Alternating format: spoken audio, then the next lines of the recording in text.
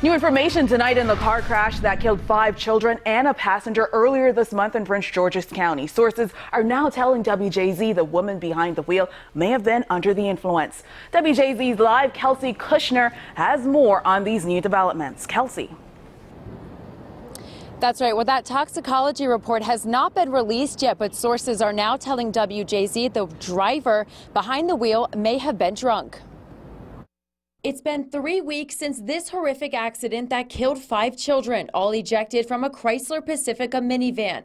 Now, sources tell WJZ the driver, 32-year-old Dominique Taylor, may have been drunk while driving. Every collision we have where we lose life is a tragedy. Simple as that. And when children are involved, it's more of a tragedy.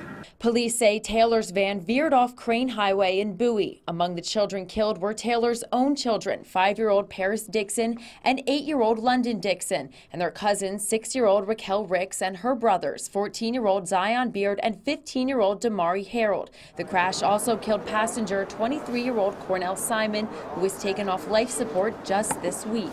The investigation again is early, it's preliminary, but it appears that children were not restrained properly.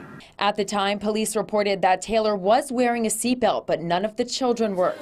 Several days later, family, friends, and even teachers remembered the children killed at a funeral.